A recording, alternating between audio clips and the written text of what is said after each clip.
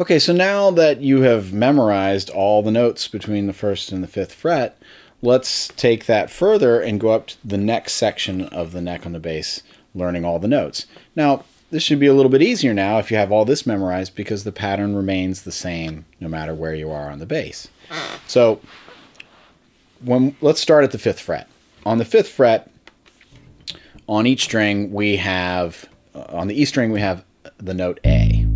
On the A string, we have the note D. On the D string, we have the note G. And then on the G string, we have the note C. So now if we start moving up from that fret, it will just go just like the rest of it is.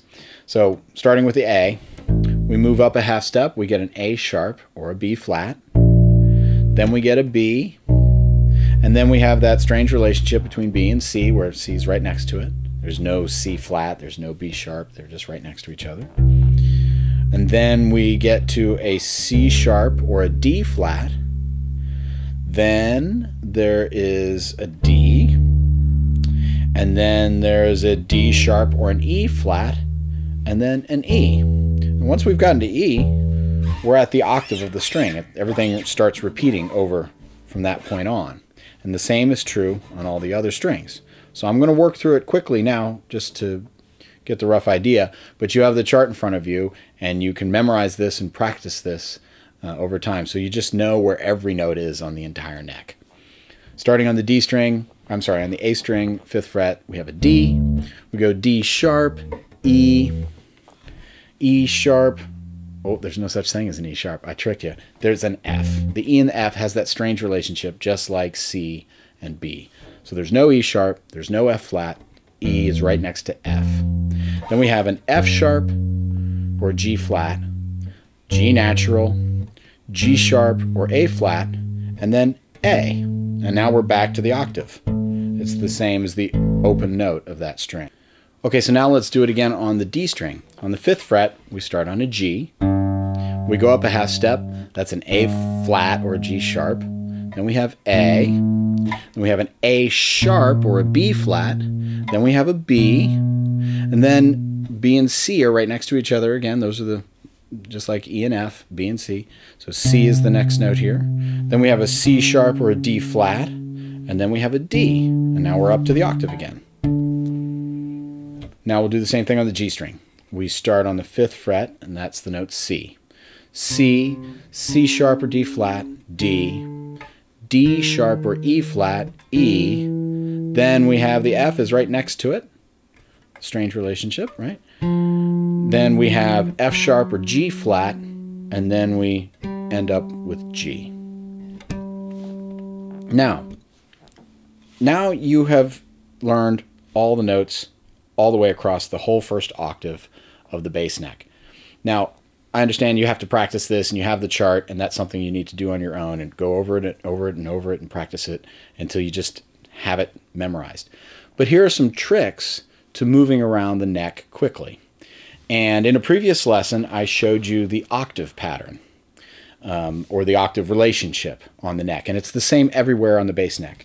We use the square pattern on the frets. If you start on a note, let's start on a C, and you go up 2 frets and up 2 strings, you get the octave. So wherever you are, you can always know where the octave of that note is. So let's say I'm on an A here on the E string.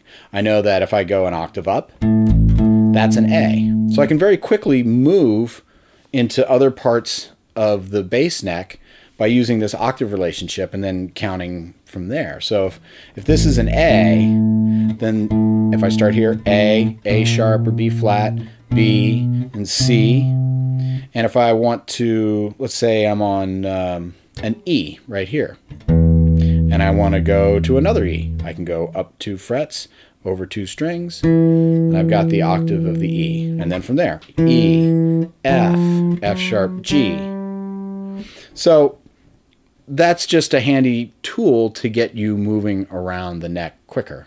We also can use the octave on the same string. So if I hit the open E, and then I hit up at the 12th fret, which usually has the 2 dots on your neck that you can see, That's an octave.